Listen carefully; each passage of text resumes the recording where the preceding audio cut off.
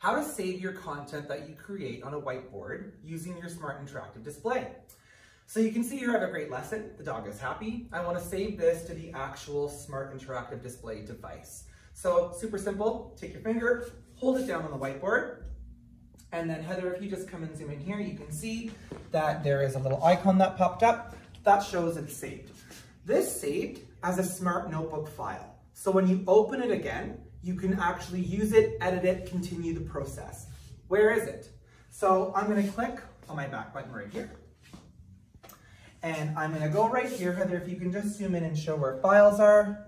There's an option to look at stuff there. However, what is on your home screen is what is recent. So I can see that on my home screen, this is my most recent lesson. It's in a smart notebook file, as you can see.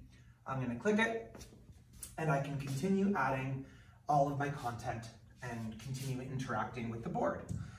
Now, if you wanted, for example, to save this as a PDF and attach it to your Habro workspace, for example, in the future, you can do that.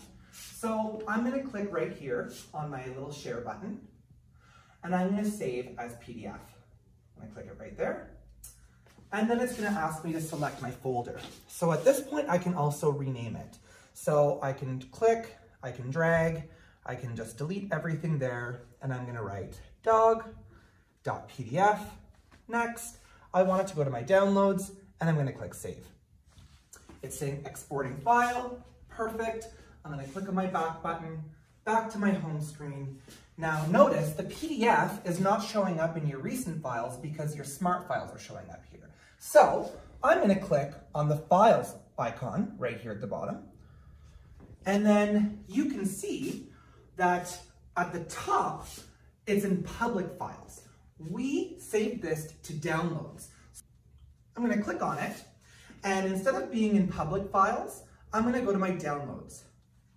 And now in my downloads, you can see I have the PDF of what I just saved. So it's not in a smart notebook file, it's in an actual PDF file that I can then open, upload at a later time to my Habro workspace, or however you see fit.